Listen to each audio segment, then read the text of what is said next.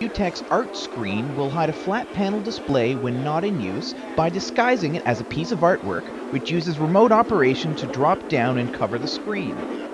The artScreen works in tandem with Vutec's deco frames, which are artistic frames in 10 stock finishes that can sit around a wall-mounted widescreen flat panel display measuring anywhere from 32 to 60 inches. Customers can even use their own choice of artwork on the screen, provided they can supply a minimum 300 dpi image. To control the drop-down artwork, simply push a button on the included remote. The Robo artScreen, which retails for about $5,500 US, comes forward from the wall, then pans and tilts once the TV is on. The technology is also available for front projection widescreens up to 110 inches in size.